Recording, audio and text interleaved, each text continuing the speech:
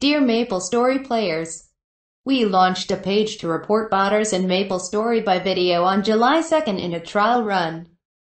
After that, we received a lot of support and participation from enthusiastic Maplers in order to protect the green environment of MapleStory. We are very grateful to all the honest and enthusiastic Maplers for their normal and legitimate video reporting work, and also especially thank the jury for the auxiliary review of the video. Reporting violations of botters via video will be something we will continue to do. However, during this trial run, it is precisely because the participation of the majority of players exceeded expectations that this page exposed many problems that need to be solved and optimized in order to improve efficiency. Therefore, we have temporarily closed the video reporting function, maintaining the reported list-related functions, and will perform a second upgrade and optimization of the system. We will optimize and improve not only the following functions. 1. Audit optimization of auditors. Add some audit suggestion items, filter the list to be audited, etc. 2. Batch processing function for confirmed as studio violation. Various optimization and improvement plans are in progress. 3. Subtrack plan for reporting facts and reporting attitudes. We found that during the reporting process, some video reports are real, but the player's supplementary explanation contains unrealistic slander on the official. For those with serious circumstances, the official will keep it the right to be held accountable. Regarding the upgrade and maintenance of the video report function, we hope everyone will understand each other. In this regard, we would like to briefly add the following explanation. 1.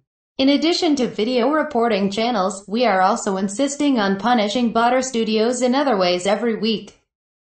This is the case for the MapleStory review on account banning list published once a week.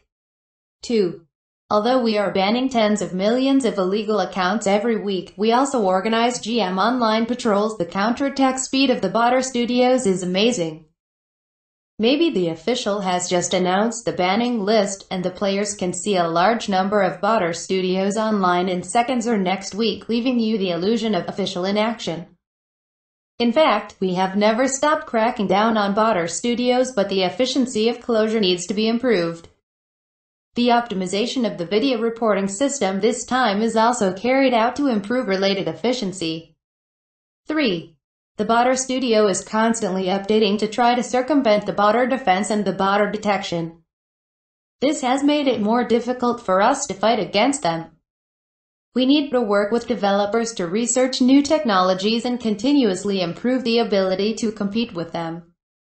Although it is currently impossible to achieve 100% defense, this does not mean that we will tolerate and condone the botters. Dear Maplers, especially honest players who truly love and support the justice of MapleStory, you can criticize and complain that our technical level against botters is not up to your expectations and requirements. But please do not question our will and determination to fight against botters. 4. Many players complain that we do not carry out online inspections and bans. In fact, we have been doing them all the time, but this banning method is not efficient and consumes a lot of manpower and energy. May I ask you to think about it from another perspective? Players are tired after reporting 20 botters on the site. Then is the number of GM patrols and manual bans even less than 20? Put the same time and energy, but the benefits are really limited and insufficient. I believe that everyone feels the same. Compared with the number of players in the project team, the number of staff is like a drop in the bucket. With limited manpower, our efforts are likely to be shrouded in the dark side of the game, overwhelmed, and even not understood by everyone. Please think about it again. The current video report page has received about 3,000 reports in 10 days. Even if all of them are violations and no repetitions, after we verified one by one, only 3,000 violators were blocked, compared to the previous ones. There are tens of millions of illegal accounts and weekly banning, which is nothing more. The servants of the botter studio are covering up the truth of our crackdown on violations. Therefore, we do not see light now, not just because there is no light, but there are layers of black clouds covering the light now. We will continue to work hard to explore the light, but only if everyone supports and understands us can we continue to move forward. 5. Many players will ask why are the bottor studios still so rampant and stubborn under the official great intensity fight?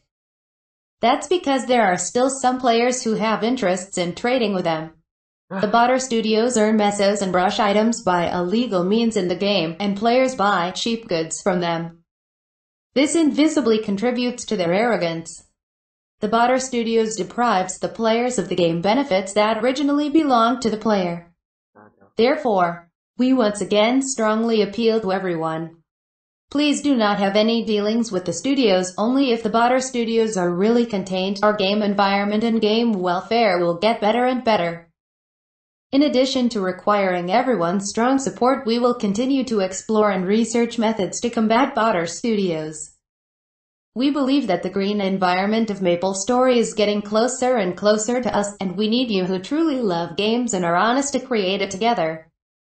Everyone is responsible for boycotting and cracking down on bottor studios. MapleStory Project Team, July 12, 2021.